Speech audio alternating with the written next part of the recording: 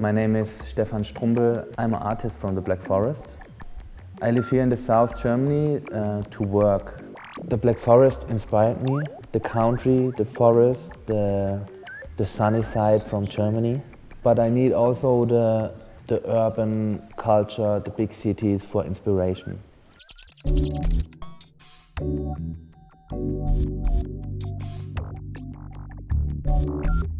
I started with graffiti when I was 12, and it was the first step to come into the art scene.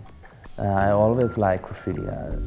For me, it's beautiful to see a painted train or a bombed train. I'm not a graffiti artist anymore. Graffiti is on streets.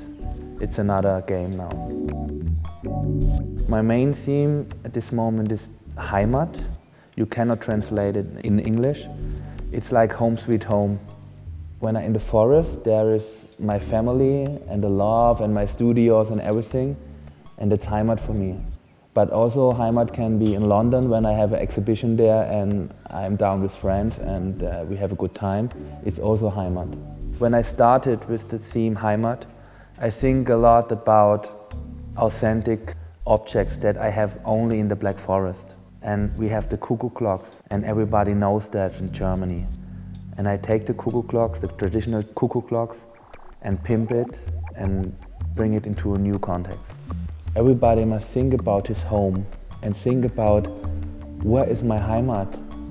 Heimat is a place where you're feeling good, and everybody needs heimat and feel heimat all over the world. I work a lot with stars in my objects. It's really strong. I think the graphic from a star is really strong. I like the graphic. When I see the shape and the star and I see it with the cotton, with the denim and the jeans, I think about America. I think the Americans are really proud about his country. And America is the homeland from the Polo jeans. And I bring my objects for America on the star.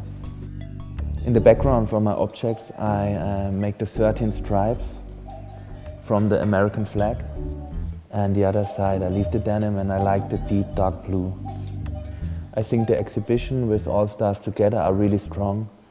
I think the different artists and the different ways they work makes them really interesting. I think it's a good move from Polo jeans when they spend all the money into a good charity project.